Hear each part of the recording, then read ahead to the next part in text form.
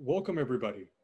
My name is Umar Waris, and I am honored to be joined here today with Matt Musselman and Rabbi Michael Lerner on another interview for the Ideals of Medicine interview series.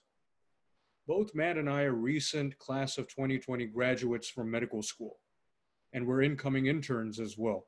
I myself have just recently graduated from the UC Davis School of Medicine and will be entering the family medicine residency at Mercy Medical Center in Redding, California. Matt and I co-founded this organization, Ideals of Medicine, to reclaim the narrative of our profession, that we are, according to our oaths, meant to first and foremost serve our patients and not merely serve other systems and interests. We are speaking today in unprecedented times. A pandemic has ravaged our nation, causing above 100,000 deaths, alongside a failed federal government and even healthcare response. Nationwide protests have also taken over our nation against racism and police brutality, and they have shaken our nation to confront both its past and present injustices. There can be no better time to discuss the ideals that are important to us and that we must strive to, not only as medical professionals, but also, and more importantly, as citizens. And we wanted to have a conversation series with those who have exemplified and fought for such ideals. With that said, we could think of few better people with the spiritual, social, and even medical message of healing than Rabbi Michael Lerner. Matt, would you be so kind as to introduce Rabbi Lerner to our audience? Absolutely. Thank you for that, Umar. My name is Matt. I just graduated from Toro University in the class of 2020 as a physician and public health professional. And in a couple weeks, I'm starting residency along with Umar in family medicine. I'll be working at Natividad Medical Center in Salinas. And without further ado, it's such a privilege and honor to introduce Rabbi Michael Lerner, who is a clinical psychologist, philosopher, and activist. He obtained a PhD in philosophy at UC Berkeley, as well as a PhD in clinical and social psychology at the Wright Institute. He is the editor of Tikkun magazine, chair of the Interfaith Network of Spiritual Progressives, as well as the rabbi of Beit Tikkun, Synagogue Without Walls. And he has received many awards, including in 2019, the Humanitarian Award by the International Association of Sufism, and Morehouse College's King Gandhi Award for his work on peace and nonviolence. He has written 11 books, including 2 national bestsellers, and most recently, Revolutionary Love, a political manifesto to heal and transform the world. And so it's a great privilege and honor to welcome you onto Ideals of Medicine, Rabbi Michael. We like to start off with an icebreaker, if you don't mind, just sharing with some of our listeners, what is a book or a movie or a song that you've enjoyed that you'd like to recommend to our listeners? Well, of course, I have 12 books of my own, but that wouldn't be right to take the space to recommend my books. So I also want to recommend the book by Peter Gable, and let's see if I can remember the name of it. It's Gable is a very brilliant Right. teacher, thinker, and I'm going to take a second to I think I found it, Rabbi. It's The Desire for Mutual Recognition. Is that right? Yes, great. The Desire for Mutual Recognition. Yeah, very wonderful book. Thank you for that. So yes, I recommend that one highly. I still have to read that one. Thank you for that recommendation. Beautiful. Umar, would you like to go ahead? Certainly. Thank you again, Rabbi Lerner, for joining us. Rabbi, you have such a wide expanse of experience and work in spirituality, in political activism, and even clinical psychology and medicine.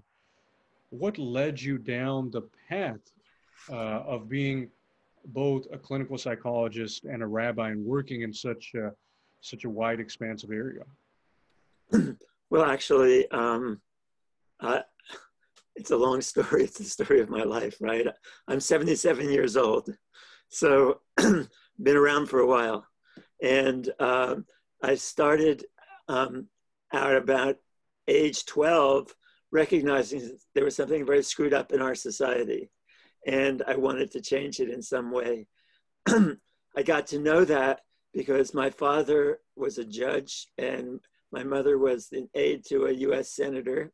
And I began to read the congressional record, and the senator actually started to call me up to talk about, while I was a teenager, about what I was reading, because he said I was the only person in New Jersey that he knew read the congressional record. And I was, but I was increasingly aware that there was something deeply screwed up about the politics of the society. And I really wanted to understand what that was.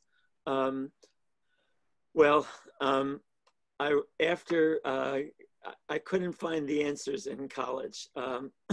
Had a great college education at Columbia University, but there was very little in the way of social activism or social understanding there amongst the faculty.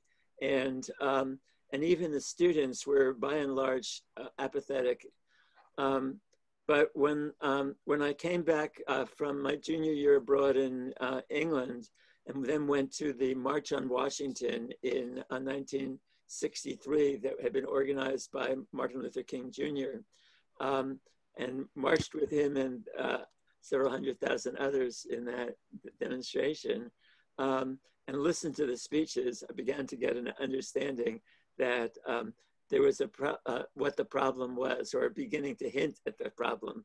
So I went to graduate school at the University of California in Berkeley, and arrived there just at the moment that the free speech movement was starting. And I got involved in that. And then with my roommate, Jerry Rubin, who was very focused on the war in Vietnam, we organized together, and with some other people, a teach-in against the war. And at that teach-in, there were many, many wonderful teachers, including a guy named Isaac Deutscher, who was a theorist who pointed out that there was something completely mistaken in the way that people who were thinking about what was wrong with the war in Vietnam were thinking. Because they were thinking, oh, this is an accident. Some stupid leaders who've made stupid mistakes and we can get out of it. And what Deutscher said over and was illusion after illusion after illusion. You people are living in a world of illusion. And you needed to understand the systemic nature of the particular things that are going wrong. And so that was opened me to a different level of understanding. It turned out that at the same time, my mentor at the Jewish Theological Seminary, Abraham Joshua Heschel, was moving in the same kind of direction, beginning to understand that the war was a product of a larger distortion in human reality. And part of that distortion was that the society didn't see human beings as embodiments of the sacred. Instead, looked at other human beings primarily from the standpoint of their use value to each of us. And so he taught that Jewish values required us to see other human beings as fundamentally valuable, and that was the point of saying in the book of Genesis, in the first chapter of Genesis, the human beings were made in the image of God. That is to say that we had some of the holiness that we attributed to the God was actually inside us. And in particular, that God, the God that was in us was a force that made possible the transformation from that which is to that which ought to be. So to say you're created in the image of God really means that you have the capacity to align with other people to transform this world. So I had it in two different ways, from the movements, and I became chair of the radical organization on campus called the Students for Democratic Society, and I was their president from 1966 to 68. But simultaneously, learning from Heschel, meeting him again he had mentored me throughout the first 4 years of the 60s, but then here I was in California. But listening to people, and I was resistant, very resistant to radical messages, because I was in a graduate program in philosophy originally. So and I got my first PhD in philosophy, and I knew that my whole career was dependent on my ideas. And if my ideas got too radical, nobody's going to want me.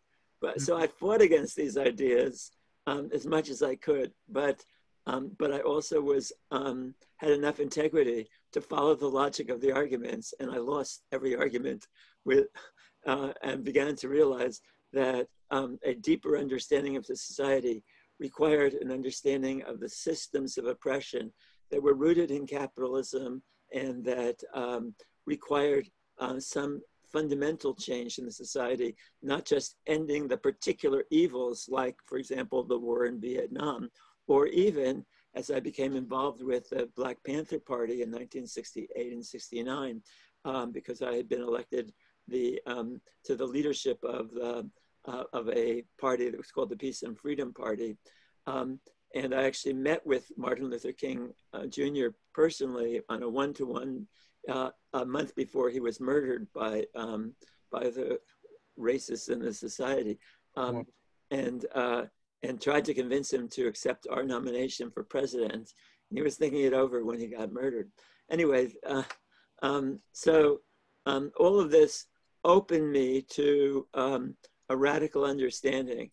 I'll stop there. That's enough about me, right? So, Rabbi Lerner, I feel your work, these experiences are worthy of a Pulitzer Prize-winning biography at some point that I look forward to at some point reading and seeing it come out. One of the questions that came to my mind as you were speaking was that you reading the congressional record, realizing the systemic issues of our society and wanting to be a part of the change, but you knew of others that were apathetic. How do you feel that you had developed that keenness to be involved and to learn more, whereas others chose the route of apathy? If you could elaborate on that and your understanding of that throughout your work. Well, actually, my experience was a little different. I wasn't surrounded by apathy in the 60s. People were energized, and so energized that when I went to teach in my first big appointment at the University of Washington in Seattle, by the second quarter that I was there, I had 1,000 students in my classes. Okay, I mean, I was the most popular professor there in no time flat. Wow.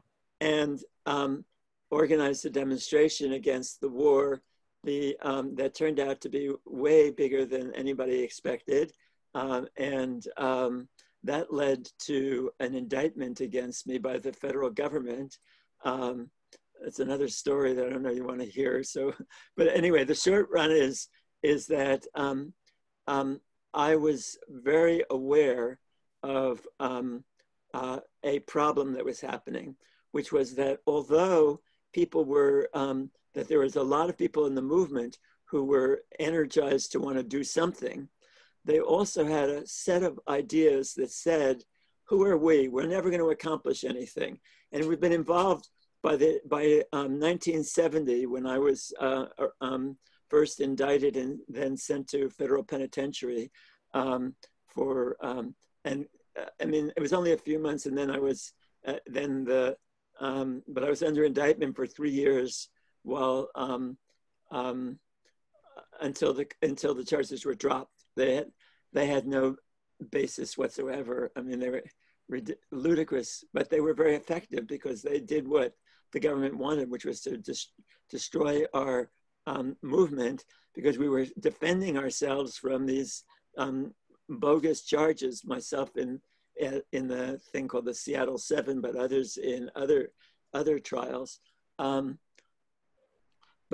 in that period, I then started an organization called the New American Movement that eventually merged with the Socialist Organizing Committee to create what is now one of the larger socialist organizations.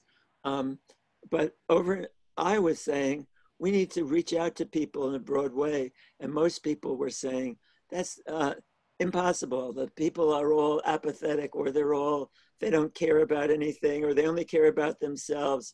What we really need is just a place for ourselves to feel comfortable. And I was saying, no, we can reach out to people. People are listening to us. We had started out with, in the 60s, in 1964, when I was first involved, with about 100,000 people. But by 1969, one of the major magazines, a business magazine, did a survey and found that there were 12 million people who identified with the New Left that I was part of. So it was amazing to me that there was this disconnect between what was actually the case and what people perceived as their own powerlessness. That led me to want to understand where that powerlessness came from and how to work with it. And eventually that led me to go back to graduate school to get a second PhD in clinical psychology. And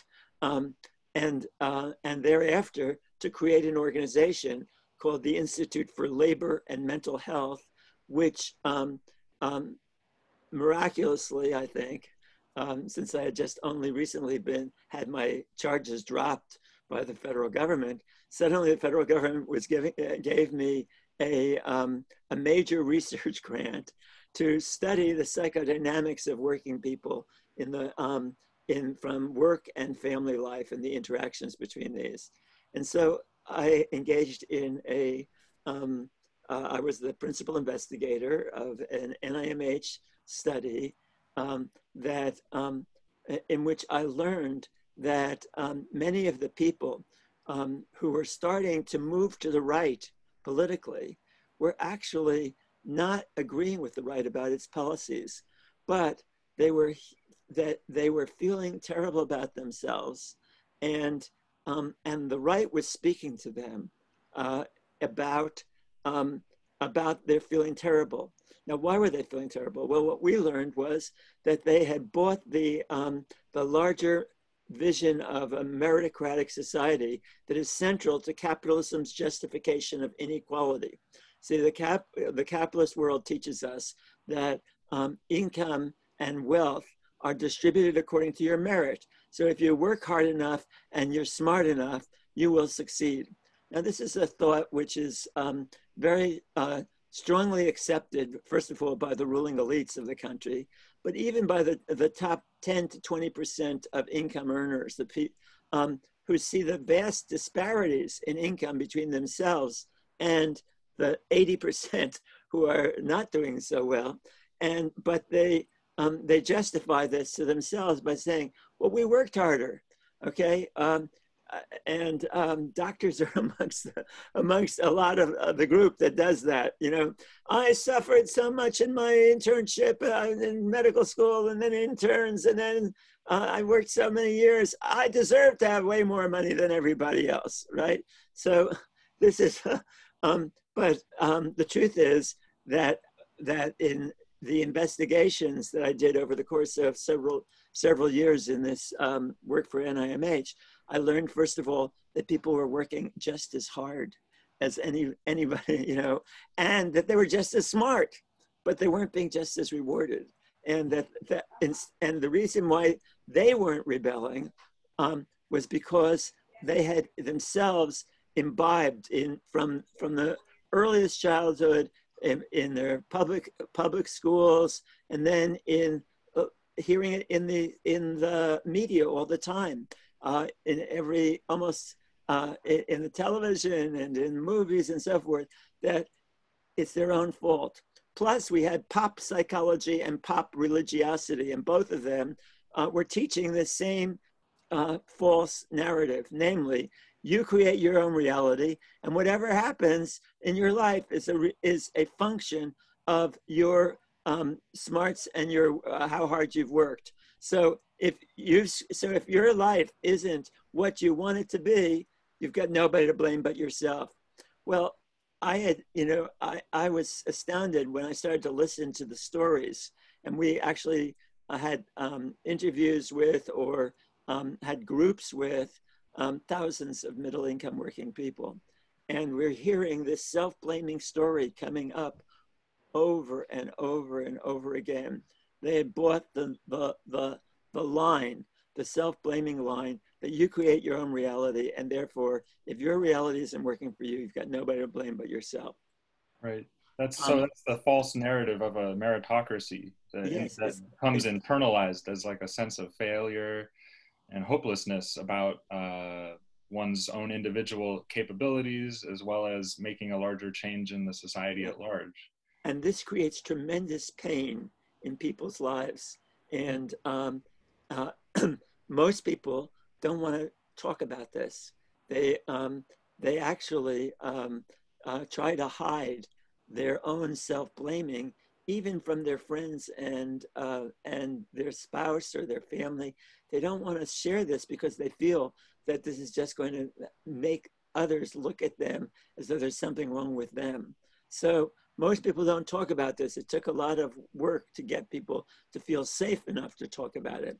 But when they did talk about it, when they opened up finally, we learned a huge amount that most political leaders and most healers don't really understand about the tremendous power of this self-blaming, the internalization of it, which then leads people to try to suppress the pain. And how do they do that? Drugs, alcohol, or right-wing politics. That is, why right-wing politics? Because the right wing was clever. It understood some of this.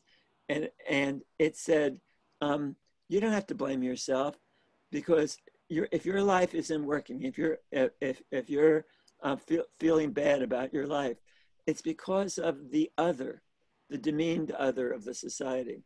Now, this has been part of the discourse in capitalist societies, not just in America, but in all capitalist societies for at least the past 100 years. In the first half of the 20th century in Europe, the primary demeaned other were the Jews. And so, the message of the right was, the reason why things aren't working here is because of the Jews.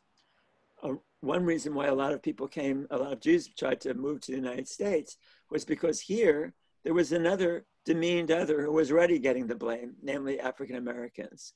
And in our society, African Americans became the primary demeaned other. Now, in the last 20 or 30 years, that has evolved so that it's now also feminists, almost all people of color, liberals or progressives, immigrants, Muslims, and it's open. They're willing to expand it to anybody. But what the essence of the right wing's message is: don't blame yourself. Blame these other groups who are doing this to you. Now, the problem with that is that there's no possible plausible relationship between why my relationship isn't going well and that there's a gay person, let's say, or some lesbians, or living down the block, or whatever. But the left could only attack the idea. It could attack the racism, it could attack the sexism, it could attack the homophobia or xenophobia or Islamophobia or anti-Semitism, but it couldn't speak to the underlying needs that were not being met and that were making people feel terrible. And so we get this Now, so one of the other things that I learned in this study was that a huge number of people had the experience of being in the liberal or progressive world and feeling demeaned there, disrespected there, put down there if they were working class people. And particularly put down was their religion, because according to even the most recent polls, 60% of Americans claim to go to church at least once a month. Now, it turns out that they're lying. It's not really true. They don't go to church, but that they want to be seen as somebody who goes to church means that they feel a great deal of respect for that institution, and they feel some validation from their religious life that they want to hold on to. And the left and liberal and progressive world makes them feel put down and really conveys a message that they're on a lower level of intellectual and emotional and psychological development if they could possibly believe any of that religious nonsense. So, Rabbi, this is a great, crazy way of dealing with people, but it does have the consequence of pushing people away. But it doesn't heal the underlying pain that leads people to drugs or alcohol or to right-wing organizations or to a lot of other forms of dysfunctional behavior. Right, right. So Rabbi Lerner, I think this is an excellent segue into our next question, if you don't mind. Please. Because although we, that was my 30-second. That's the 30-second answer, right? We, although we're physicians, and we often adopt medical lens for thinking about issues related to social justice. And, in the context of today, where we are seeing a national movement uprising against police violence, we can observe how the health of the individual, like you're mentioning, is connected very much so to the health of the society, and that the health of the society is often a reflection of the social and spiritual values. And so you've said in the past that modern politics has focused on meeting the material needs of the people rather than the spiritual needs. And so we were hoping you could just comment on what exactly do you mean by these spiritual needs, and how can we meet them, especially right now in the setting of COVID-19 and police brutality and ongoing, exploitation under capitalism. Well, there's a very deep need that people have to be seen and recognized and respected. And if you, at this moment, we have a great upsurge of anger against the violence that led to the murder of one African-American, and actually many African-Americans have been murdered every year by police. And so there's a recognition that there's something wrong, but you need to go deeper than that to sustain that, because to sustain that recognition, you need to have an understanding of what it is that makes people want to be racist in the first place. And so I've just talked a little bit about that the racism is a way of removing the feeling of inadequacy. But the liberal and progressive world responds to that on the level of racism is evil, and you who are in racism or doing racist things are evil people. Now, this is not a smart strategy. Particularly when it's coupled with, and you white people have so many privileges. Now, it may be true that for who the upper middle class participants in these demonstrations, those people think that that white people have all these privileges. But the truth of the matter is that there's a very large section of the American public that is struggling to just feed their families, that's struggling to have enough money to have maybe one or two of the goodies that are constantly being thrown at them in the media as what a normal family should have. and they don't have the money for it. They don't have they don't get the income for it. And many people have to work 2 jobs and or have two earners in the family and nobody there to take care of the kids when they get home from school. There's tremendous amount of pain in this society that we totally ignore, that we don't recognize. And because we don't recognize them, we turn around and talk about white skin privilege without recognizing that white skin has does not work equally across the class divide.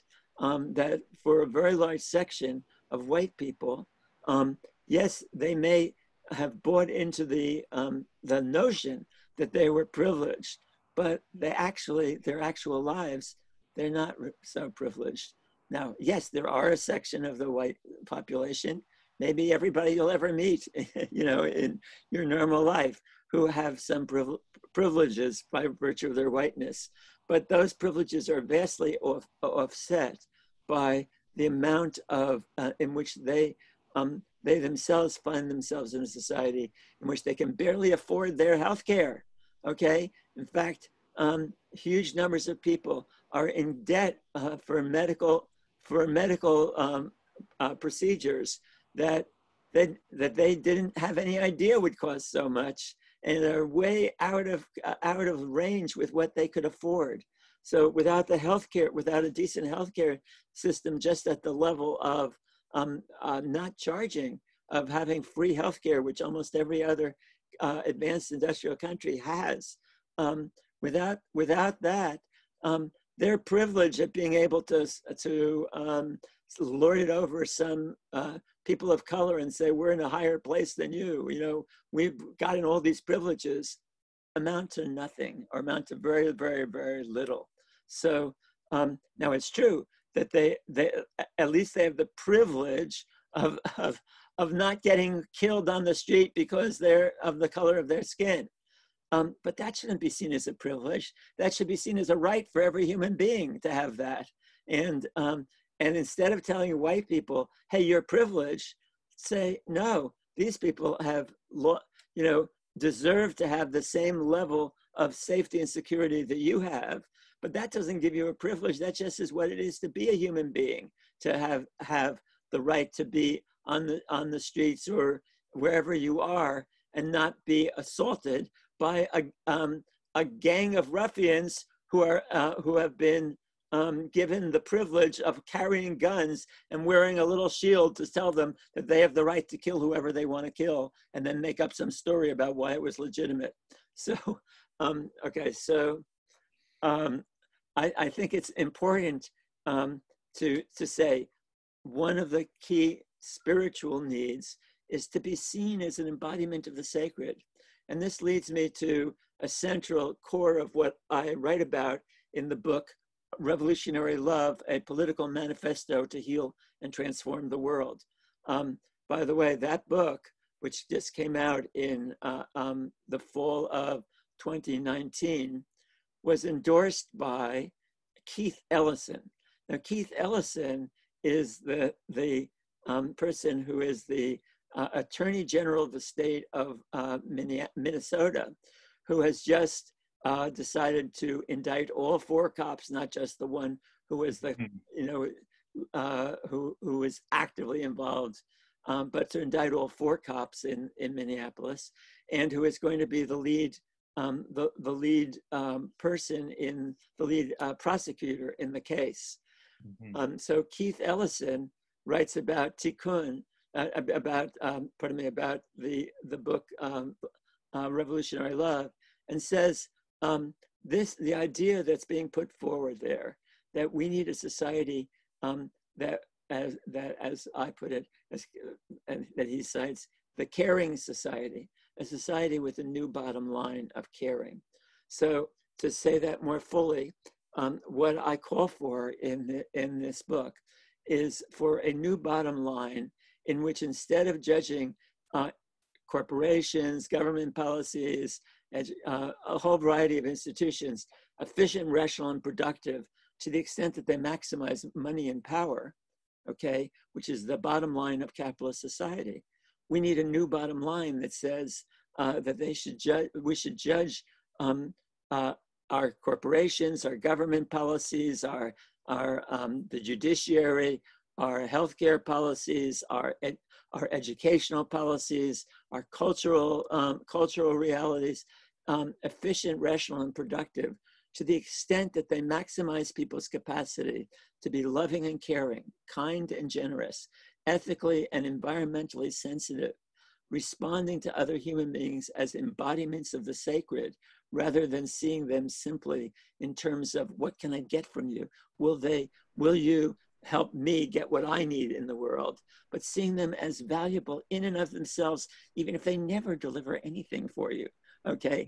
And similarly, seeing the world, the earth on the one hand and the universe on the other hand, as fundamentally valuable and deserving of a response of awe and wonder and radical amazement at the existence of this world and of this universe, and also of the existence of us as conscious human beings. Now, as opposed to, for example, looking at the earth from the standpoint of, gee, I wonder if there's anything here I can turn into a commodity and sell.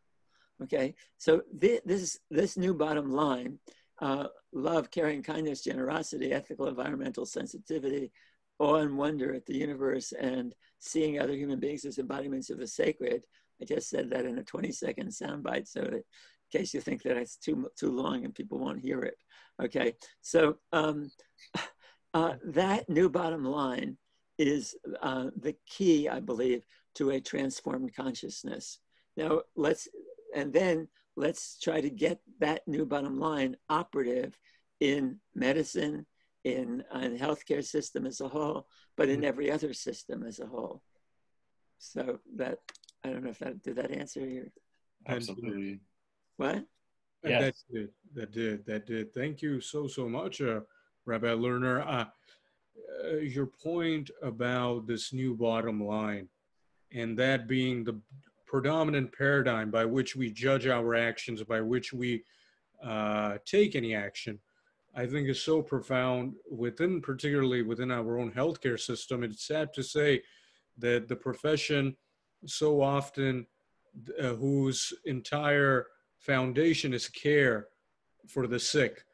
It's unfortunate that it doesn't even have that bottom line at times. And this brings the next question, Rabbi Lerner, and that is that one of your famous sayings is that people of all faiths need to shape a political and social movement that reaffirms the most generous, peace-oriented, social justice, committed, and loving truths of the spiritual heritage of the human race. And that was a view that I've also heard from Michelle Alexander, who is the author of The New Jim Crow, who also wrote that we need such a coalition, a multi-faith, a multi-ethnic coalition to achieve a revolution of conscience and address racial and social injustice. In your work, Rabbi Lerner, and I know that you have referenced this earlier in the interview as well, and maybe you can elaborate on it, that how do we build such a multi-faith, multi-ethnic coalition that can achieve such a revolution of conscience? Well, okay. Now, I tried in this book, in Revolutionary Love, to go through many, many steps along the way, because the first thing that has to be changed is the ethos of the left, of the liberal and progressive world, because the liberal and progressive world looks at everybody who's not with us as though they are stupid or evil. And that, instead of what people are hoping for and looking for, is some affirmation of their humanity. And instead, we approach people, and that's part of that mistaken way of talking about white skin privilege. We approach people as though if they're not yet with us, they are screwed up and in some way less than. So how do we change that in the liberal and progressive world? I mean, this is critical, I mean, in many, many levels. when you interview people, we've interviewed people, and many others have interviewed people after the 2016 election about why they voted for Trump, and or why they didn't bother to vote at all. And the answer that we get often is some version of, I am not a less than you. I am not a person that is, as Hillary Clinton put it, and she was the candidate, she was for the Democrats, so everybody who's not in the liberal and progressive world thinks that she was speaking for the common understanding in the liberal and progressive world when she said, at least 50% of those who are not with us are a bundle of deplorables. Well, you'd be amazed at how many people, even today, continue to say, well, why am I not with the liberal and progressive world? Because I'm not a deplorable. And that's how they think, that's what they think we are. So step number one, if you have any influence in the liberal and progressive world, is to help tell people that they should be constantly saying in the public realm, we disavow ourselves, we distance ourselves from what Hillary Clinton said. We don't see the people who are not with us as all deplorables. Yes, there are racists. Yes, there are sexists. Yes, there are homophobes. Yes, there are anti-Semites. Yes, there are xenophobes. Yes, there are Islamophobes. But that's some of the people who are not with us. But there are other people who are decent human beings, and they have not heard us speaking about them in a respectful way. Now, how do you get that change to happen? Well, that's where our organization, the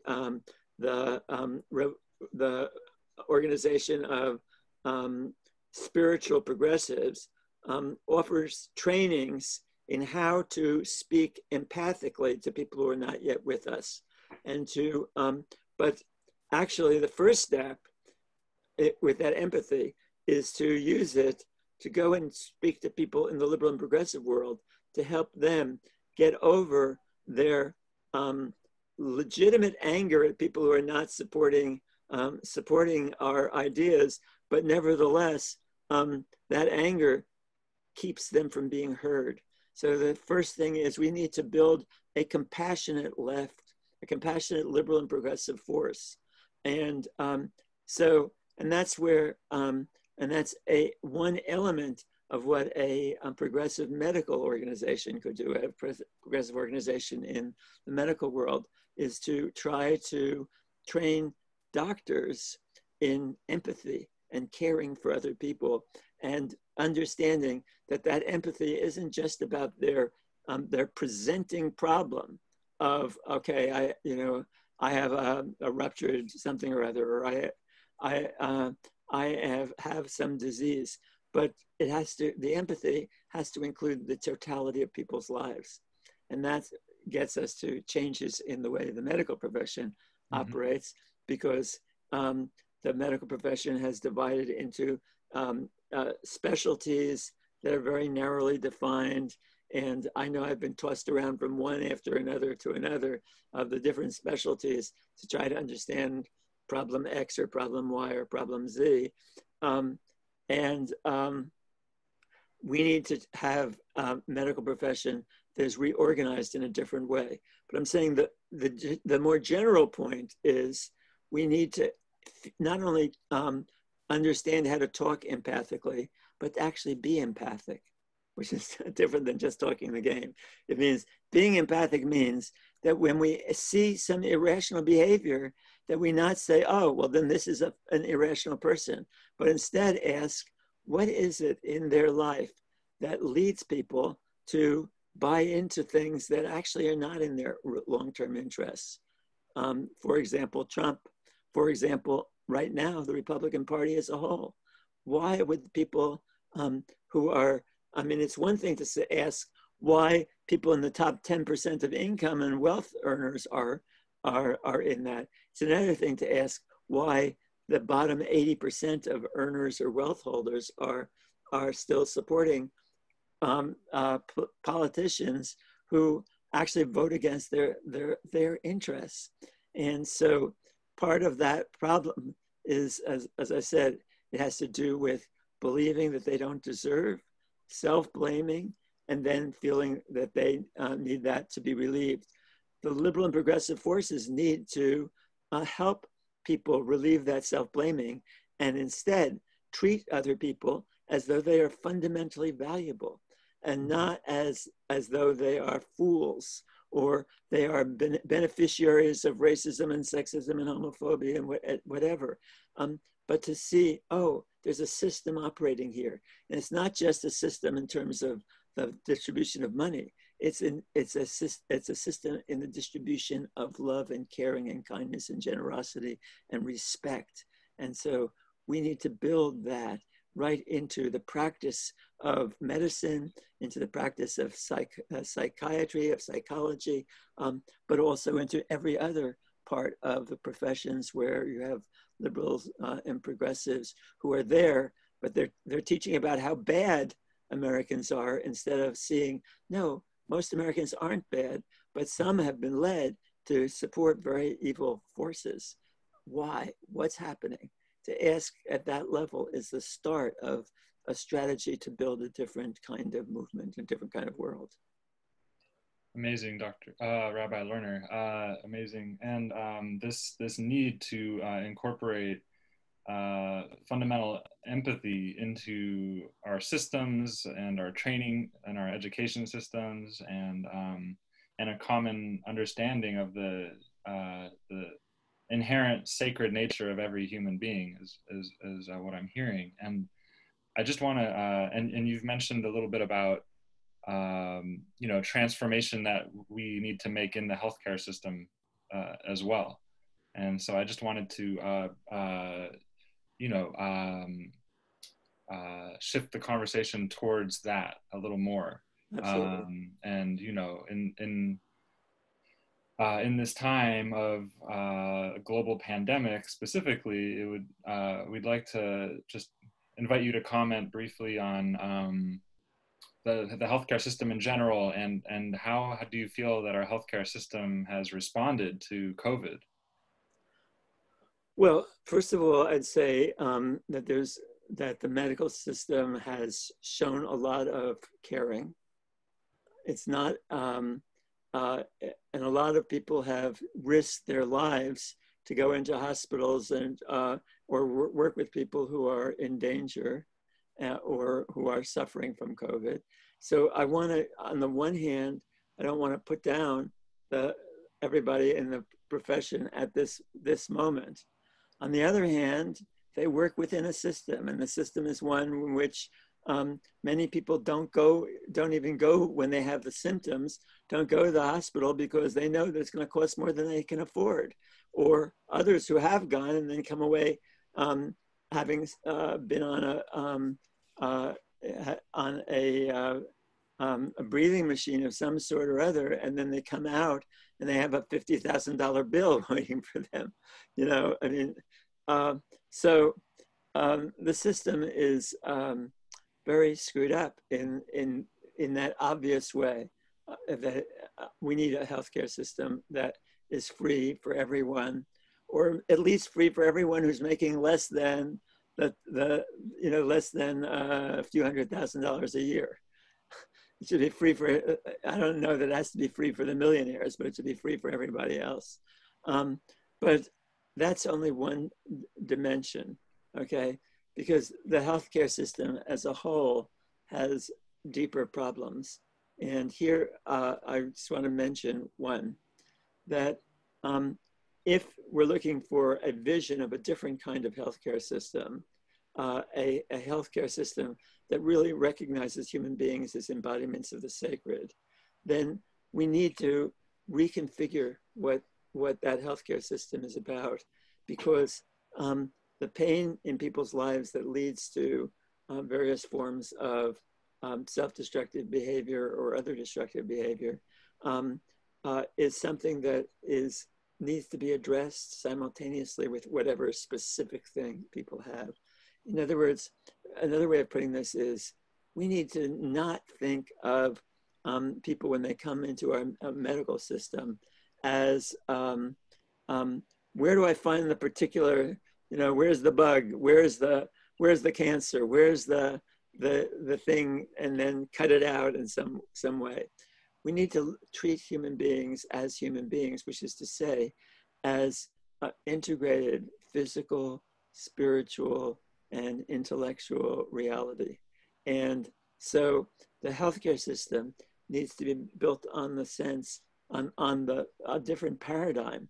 The paradigm is we're treating a human being, not simply a tiny little bit of that human being, okay? We're treating a human being, and to treat that human being means to understand the full complexity of their life situation. So the intake, it can't just be about, well, did you have this? I mean, I just recently filled out a form, okay? Here are 40 different ailments that you might, have you ever had this one, this one, this one, this one? No. Okay, so, but they're not asking about me. They're asking about me as though I'm a body, but I'm more than a body. I'm a human being. I have other dimensions, and the other dimensions interact with the level of my health. So we really need a healthcare system that is addressing the full level of human beings. Now that means that the healthcare training has to be different. It has to include the psychological and spiritual dimensions of human needs, and people, doctors and nurses and every form of healthcare professional needs to be taught about the totality of what it is to be a human being and the various ways that all these levels interact with each other, so that a psychological pain, a spiritual pain, has a reflection in the body. It's not just that we're finding some particular germ or some particular other evil that is. No, we've got to look at how the totality of their life situation has produced whatever it is that we need to work with. And similarly, when we're working with whatever it is that we're trying to work with, we have to continually be affirming the humanity of the being that we're working with, and strengthen their spiritual resources, their psychological resources, as well as their physical resources. So it's not enough to say, now go exercise. Yes, exercise also, but also here's what you can do to better take care of your health at a spiritual level and a psychological level and so forth.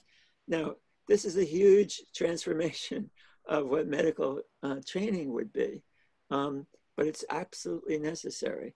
And then the medical system has to be a medical, psychological, and spiritual system, a system that treats the whole human being, not just the particulars. And there we get into, again, it turns out that there's a money issue here, because it's easier to try to find the quick fix, and you send somebody out of the doctor's office and they found some quick fix, but you haven't dealt with the totality of things that are causing sickness, that are causing lack of health, okay? So health care means caring about the other human being, and not as, for example, now I'm on a thing called Medical One. So I got to see my doctor, and he complains to me. Why? Because I have too many problems. He says, you shouldn't bring so many problems to me. Well, they're all officially medical problems, okay? But he says, I only have 15 minutes to see you, So, yeah, so there is something about the way that the system is set up in terms of a money problem. Then there's also the problem of, well, what if everybody went, if it were free, everybody would go see the doctors all the time and they'd be overloaded, there wouldn't be enough time. Well, yeah, that is a reasonable concern, and it needs to be met by having a massive expansion of medical training, so that we have 3 or 4 times as many doctors, nurses, and all the other levels of psychologists, psychiatrists, et cetera, as we have now. We could do that. We could train lots and lots more people would like to be doctors, or particularly if it were in a context of a system that was a caring healthcare system rather than a money-driven healthcare system. Now, some of the people at the top are of the medical system are going to say, hey, wait a second, I work so hard, I deserve more money than everybody else, and so forth. Okay, if you need to resign and go into some other field, go do that. There are a lot of other people who are smart enough to be doctors, okay? They may not be so good at memorizing the chemical, the information you need to pass the whatever the course is. The cycle is the classic example. The Krebs cycle. It's a biochemical pathway that exactly tested on. You may not always be able to memorize that, but you know what? You don't have to memorize it. Yeah, we're living in a world where there's easy access to remind the doctors what they need, what they were told they had to be able to memorize in order to pass the test. Okay, so what we need is to see if they can pass a test on not a human encounter, with how to show caring and genuine caring, and how to not go into medicine for the potential of getting more money than any other profession that they can think of that they could get into. Okay, so that means we have to change the whole system, the larger system of capitalism. We have to build a system based on the new bottom line, and that's a big jump for an organization like yours starting out. You don't want to position yourself in a way that makes it sound like, oh, you're so unrealistic. But the truth of the matter is that people never know what is possible until they struggle for what's desirable. And your organization would do a great service if you would not be so realistic. I'm not saying you are. I'm saying that don't be realistic. Don't let what the people who have power tell you is possible to define what you put forward as desirable. Instead, go for your own vision of the highest possible vision of the good, and make that ingredient in what your organization is talking about.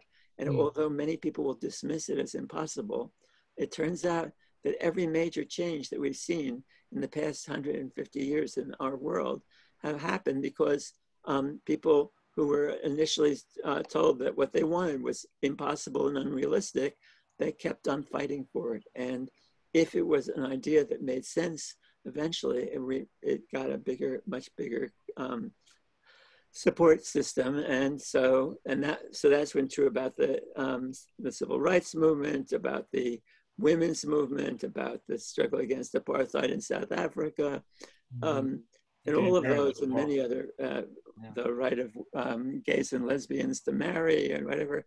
All these struggles, each one of them was dismissed as unrealistic, impossible, not just by people with a lot of power, but even by their friends and their neighbors, because people have imbibed this, what I call surplus powerlessness. That is, there is an inequality of power in the society for sure, but there's ideas that people have brought into every discussion about what's possible in the world, that ideas that teach them that nothing really can change. But that's an illusion. Things can be changed radically, and they need to be changed radically, but you have to be able to go through the period of dismissal and being looked down upon as unrealistic for a while, because you never know what is actually possible until you fight for what is desirable. So inspiring. And Rabbi Lerner, the name of our project, our organization, is Ideals of a Medicine, for that reason, because we are aspiring to those highest and most noble possibilities, and not allowing ourselves to be shackled to the present realities, which we know can be improved upon, which we know are not serving many, many people.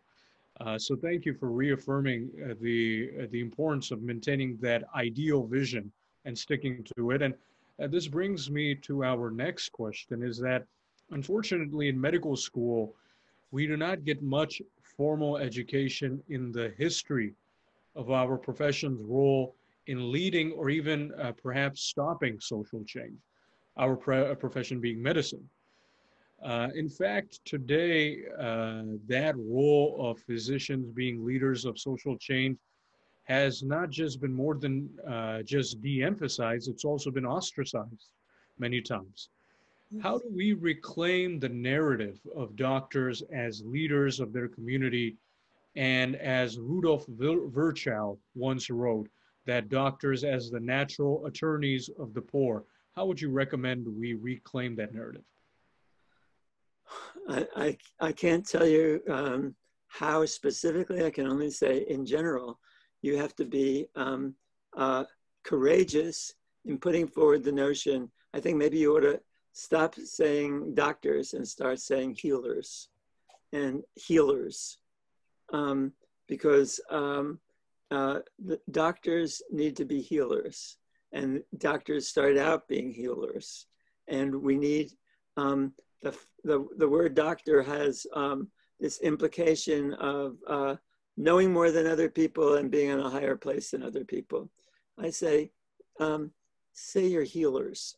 You're doctors who are healers.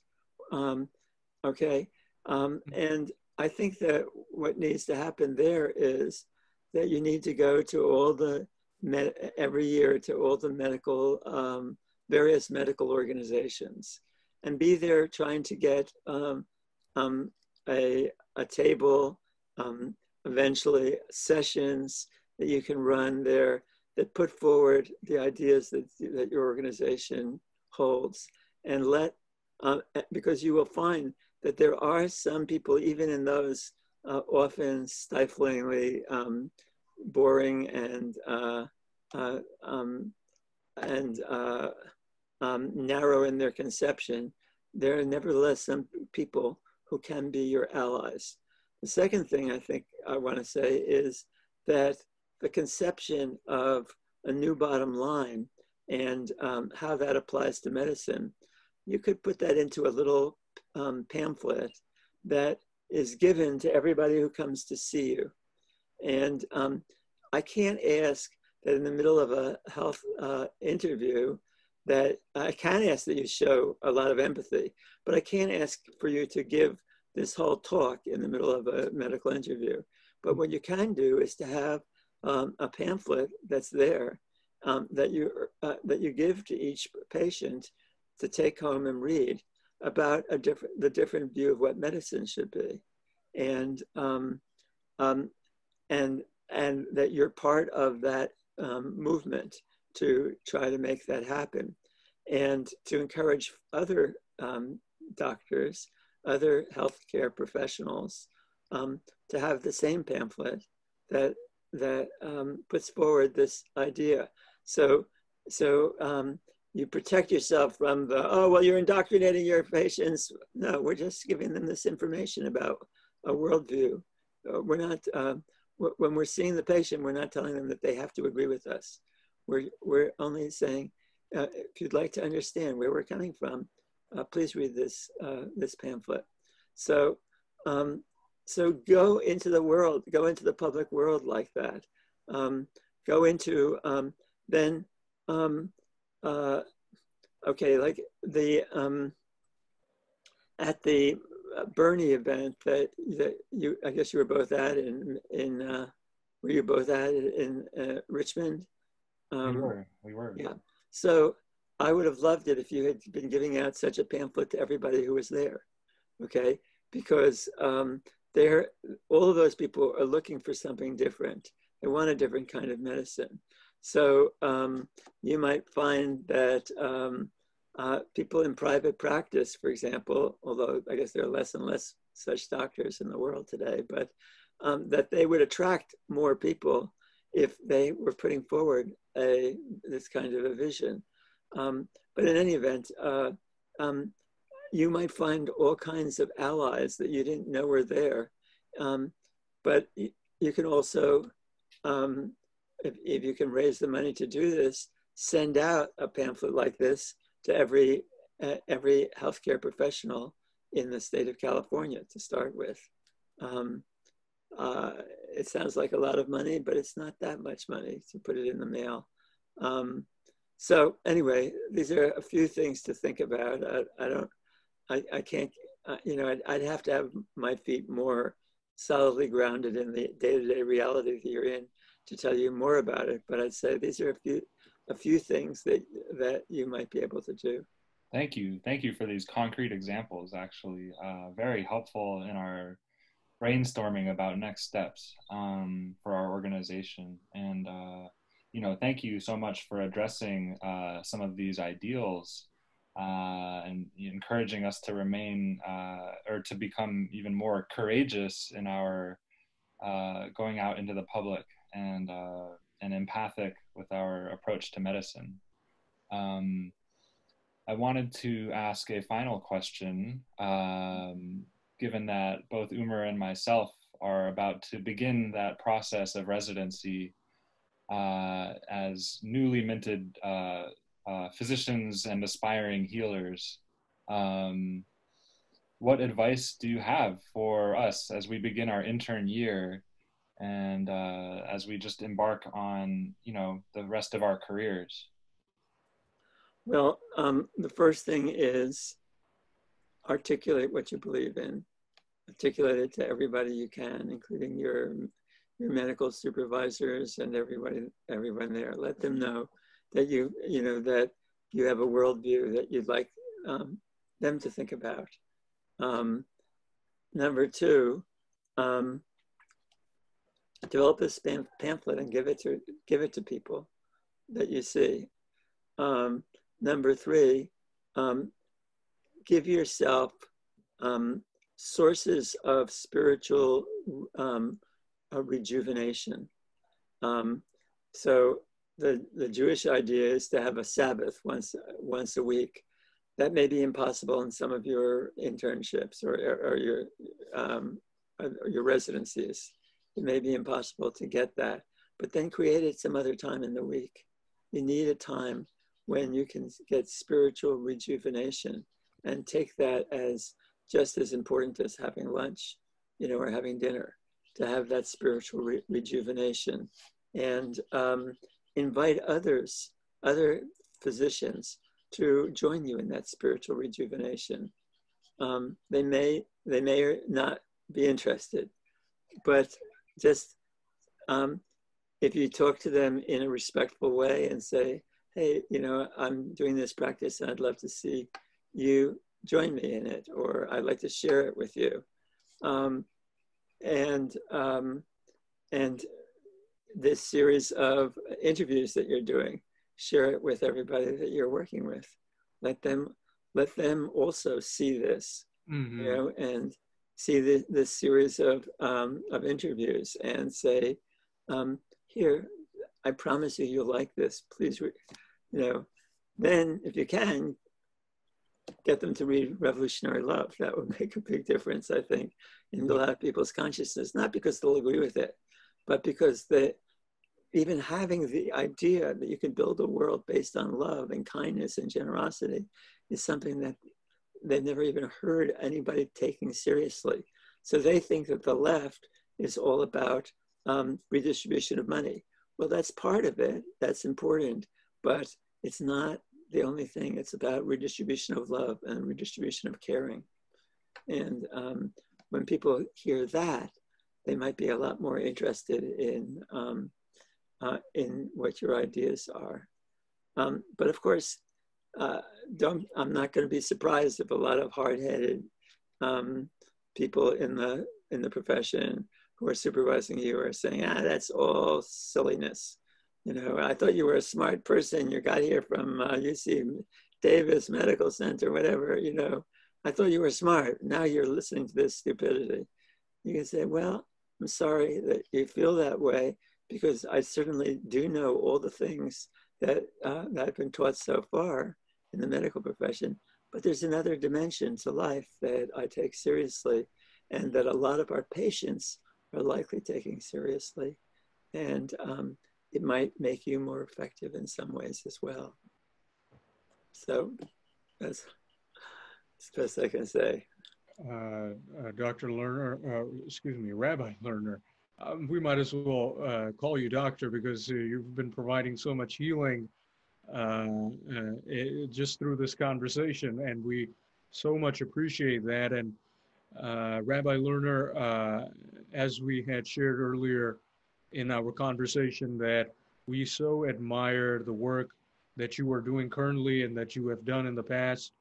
You are a role model to so many of us in living and fighting for the highest ideals, not only within certain sectors of our society, such as healthcare, but society as a whole. And I think you elaborated upon that message about that new bottom line, that new aim that we must be having, seeing the sacredness of all human beings, seeing the wonder and the beauty of our universe, and valuing that in everything that we do. And we so appreciate it. We hope Matt and I can continue that in the work that we go ahead and begin as medical professionals, as interns, residents, and future physicians and leaders. And we will be remembering your advice. And we hope that all the people that will be watching this interview in the days to come will be similarly inspired as well. And we can't thank you enough for your time today, Rabbi Lerner. Thank you so much. Thank you. Thank you for doing this. And let me say, the way to thank me best is to get you and your friends to read the book Revolutionary Love and to consider taking the training on empathic communication, or we call it prophetic empathy, that is offered by our at spiritualprogressives.org/training. Spiritualprogressives.org/training. So thank you very much. We'll put a link to that below the video online. Great, wonderful. And many blessings to both of you. Thank you. And to your venture. Thank you so much, Rabbi Lerner. Great.